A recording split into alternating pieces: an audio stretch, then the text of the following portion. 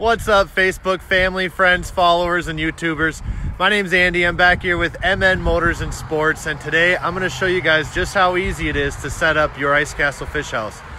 First, I want to talk a little bit about our setup today and also why this video is going to be important for you. So if you've never owned an ice castle fish house before, or maybe you do own one, but it's a crank up house, you may want to consider upgrading to a hydraulic. So I'm going to flip the camera around. I'm going to show you guys our setup here. So what I have today, this is a 2018 Ice Castle Itasca Vacation Series XL. It's a 21-foot house with a 3-foot V. It's sitting on a steel hydraulic frame and a tandem axle. It has a full water package, so you got the bathroom up in the V, and we'll walk through the house as well too. This is a perfect house setup for a family who's going to be using it year-round for camping and ice fishing and for hunting and whatnot. The truck that I've got it hooked up to right now, this is a 2012 F-350 Lariat.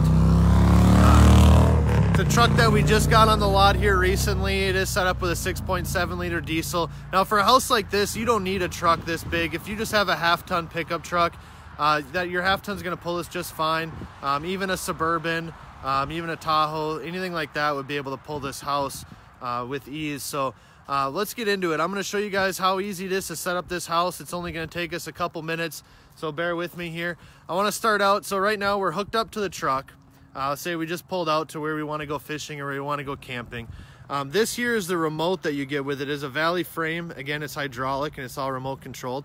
So before we drop the house, up here on the hitch, we can leave it all hooked up to the truck. That's going to make it a lot easier for when we want to leave. But the first thing we're going to want to do is we're going to want to pull this tongue pin here.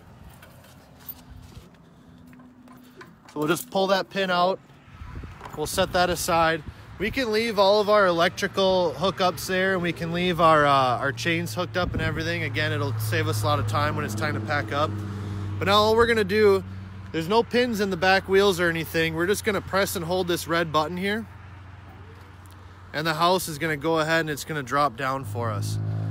So you can already see how it doesn't take a lot of time for the house to drop down to the ground. So you can get to your beer drinking pretty quick when you're out camping or fishing.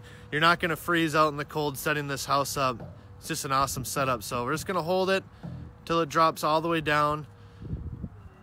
And there we are, we're all set up. So if you are setting up on the ice, you're afraid of the water coming up, if you're gonna leave it for an extended period of time, I do suggest putting some blocks underneath the frame.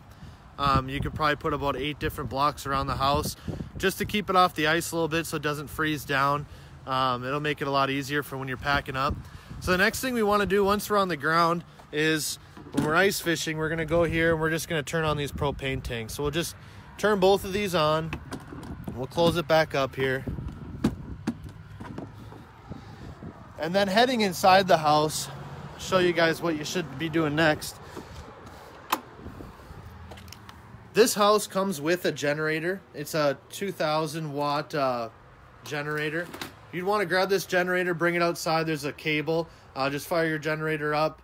Go ahead and plug in at the back of the house and plug into the generator so you got AC power running right away. But we're going to want to turn on our furnace next. So if you're going out ice fishing, the first thing you're going to want to do is purge out the lines. You're going to just go ahead and light the stove here. I'm not going to physically do it, but you just want to turn it on to high. Use a lighter to fire up this stove. And that's just going to get the propane running through your lines, so your furnace is going to start a lot easier. And then this house here is already set up with a digital Lux thermostat. So we'll just go ahead, turn this on to heat.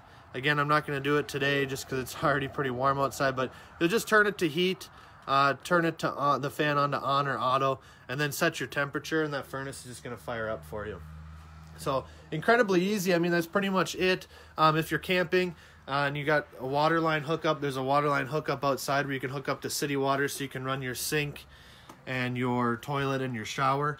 If you don't have a city water hookup and or like a hose line, you can fill your tank before you go out camping for the weekend, and that'll allow you to get some water. There's some switches to turn on your water pump, which is right up front here, as well as your hot water heater. This house is set up pretty nice. Again, it's got the full water package, so it's going to be great for camping. as well as fishing. So we got an oven and a stove. You got your microwave oven right above. This one comes with a 32-inch flat screen TV. It also has a refrigerator as well. The refrigerator is going to run off of your AC power, so in order for that to cool, you will want to have your generator running or be plugged in. We got a radio to turn on all of your 12-volt your power supply. You just hit that switch there, and now our 12-volt supply is on. So now we can use our lights up on the ceiling. These are all LED, so your battery's going to last quite a while on just 12-volt if you're not plugged in to your generator or running overnight without running your generator. So again, when we do that, we've got radio turns on, and that also shows us what we're at for voltage, so you can keep an eye on that. If it starts to run low, maybe it's time to pop on your generator. Some other cool features, we got LED lights that go to all the holes here. You are going to want to, of course, drill all of your holes. It's super easy. You just grab the handle here on your hole cover, pop it up, and you're ready to drill out your holes. So I do suggest if you can, do like an electric auger. Like the ions are awesome. Strike Master makes a great lithium ion auger. You could also use a K-drill. If you got a Milwaukee brushless drill, the K-drill is an awesome setup. It's very light and easy to use. So again, great setup, perfect for camping, perfect for fishing. If you need to run the AC unit, it's right up here, pretty self-explanatory. Just go ahead and turn your switch on, but you will need to be plugged into AC power. If you are going to be running the air conditioning unit off a generator, I do suggest going with one a little bit bigger than a 12,000 watt. Maybe go to like a 3,000 watt or a 4,000 watt. It's going to run your air conditioning unit a lot better, and it'll be better for both the generator and the AC unit. So we got a bunk up above. This house is a full-size bunk, so you can sleep two up there. And then this table here also, this folds down into a lower bunk as well. Very comfortable for two people. And then we got a side one too. So this side dinette here, this table just lifts off. You fold the leg in, drop it down. You can go and put the pad down. Great spot for one person to sleep. A lot of cupboard space in this house. This one is set up for those who need a lot of storage. So we got a lot of really big cupboards over here above the side dinette. We got cupboards in the kitchen, above and below. And then over the wheel wells, we got plenty of cupboard space. And then on this side as well. So really nice setup. You get a big picture window out by your door. This does have a manual awning right outside. It's got a spot for two TV hookups. So if you mom and dad want to watch a football game in the back, you can watch it here. If the kids want to watch their movie up front, you could plug another TV in up here as well. Another cool feature too is if you did want to have a fish cam, you could run your lines to your fish camera, like your AquaView, up onto the TV, either or the TVs, and you could watch the fish coming in on your bait and of course biting. So very well set up. It's got a great look. It's been very well maintained and taken care of. It'd be a really good opportunity for a family to not only get out on the ice, but to do some camping as well.